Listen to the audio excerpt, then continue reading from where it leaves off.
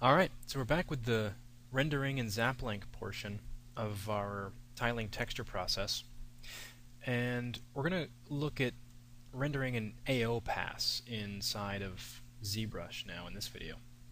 So I've got my merged down copy of all of my layers here that's just painted with a basic material and is white. And I'm going to go ahead and load a custom light rig. Make sure I've got preview render selected first, that way ZBrush doesn't try to do a best render on me. And I'll load up a custom light rig. Let's take a second just to look at some of these settings at a glance here. So my first light is going to be just this top-down light pointing straight at the canvas. In fact, actually, if I just turn all these off, whoops, we can see that it's just doing this sort of, this illumination straight down into the canvas. One thing to note too is that we've got some higher quality shadows here. They're relatively soft, and it's just a regular sunlight. The next light is optional, but I use it just to sort of lighten some of the edges a little bit. It's just a little bit of a radial light. Another thing to point out is that the intensities are all sort of dialed down as well, because since all this light is going to add up, I'm essentially, once they're all on, I don't really want to clip the highlights out too much. I want to have a good range from black to white.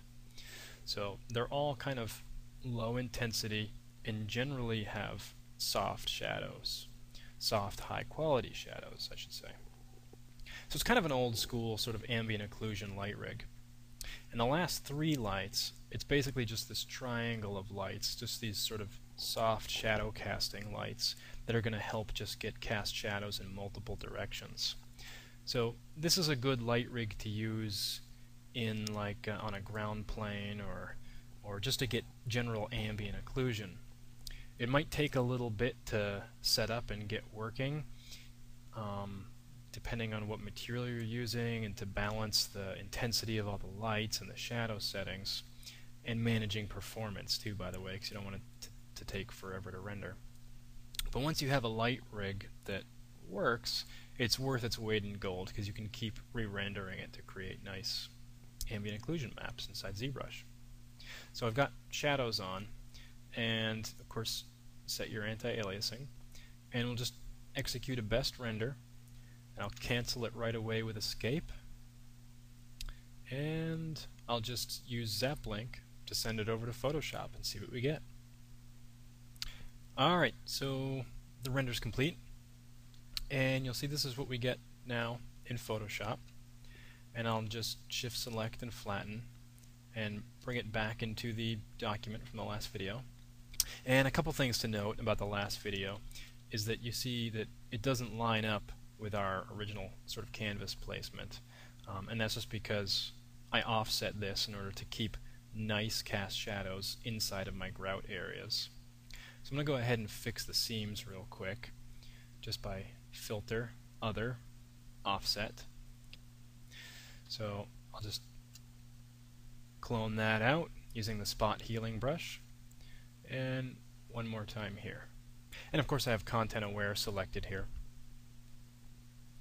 So now to get this back in place, I'm just going to offset one more time, take that off, and we're good. So my ambient occlusion is a little bit more stylized because of the custom material I was using from the last video. It's just a little bit toothy from the cavity settings that I've got.